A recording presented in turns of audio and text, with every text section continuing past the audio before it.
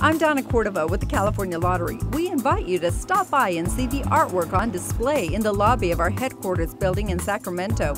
It's an ongoing exhibit called Imagination in Education, featuring artwork loaned to us by students attending California public schools, like George Washington Carver High School in Sacramento.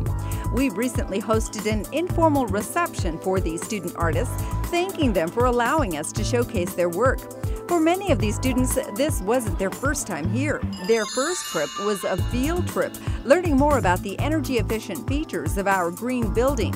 That's when another display of student artwork caught their attention. Scott Preston, head of the school's landscape design class, asked if Carver High could participate too. Of course, we're going to say, yeah, bring it, and you know what? They did. Rolling out beautiful paintings, drawings, collages, and photographs taken with cameras they made using light-sensitive paper and small pinholes tapped into paint cans. Open the shutter. You leave it open for about 30 seconds to a minute usually, and then close it back up again and take it back into the dark room and develop it, and you have your picture. Art instructor Phil Roberto says the students are working towards putting together a portfolio that may earn them college credit.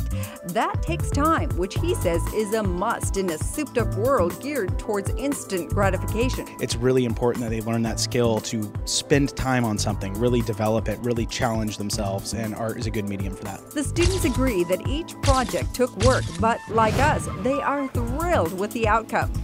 It got a little bit tedious, but it was really peaceful too. I like it a lot. I think it's probably my best work so far, and I want to keep challenging myself to see what I can do. Yep, getting there can take some doing, but with a little work, the result can be a fine display of imagination in education.